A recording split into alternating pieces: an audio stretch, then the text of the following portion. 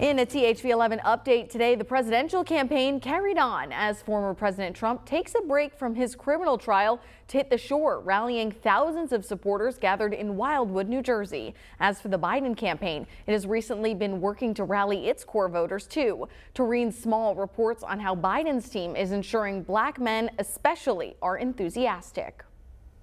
Black voters helped swing Georgia for Joe Biden in 2020, but their support appears to be softening.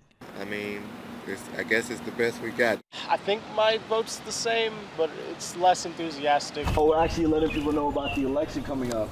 And grassroots organizers are seeing signs black men are slow to return to his fold. The young black men are more likely to say that they will vote for Trump.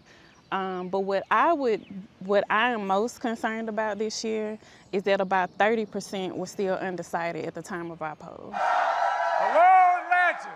Now 6 months out, the Biden campaign is retooling its messaging to those unenthused voters. It's why we're running organizing pilots last year in cities like Milwaukee, targeted directly towards black men. We're now at a moment in time right now in April where we're scaling up those operations in all of our battleground states. Republicans are focused on peeling black men away from Biden's base just without the infrastructure it had in previous cycles. For example, this now shuttered office space right outside Atlanta used to be the RNC's Black American Community Center. Without it, they're leaning on local conservative groups like the Georgia Black Republican Council for outreach. We've done black conservative summits, we've done barbershop, political forums, we bring government to the people in the local communities where they can ask direct questions and get direct answers. Their pitch? Mentorship from generations of Republican black men without the national party.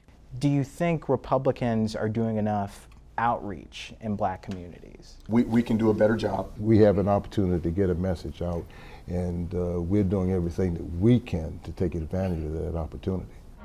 Biden is still expected to pick up the majority of votes from black men in the Peach State, but with fewer than 12,000 votes here making the difference in 2020, his bid can't afford too many of them staying home in November.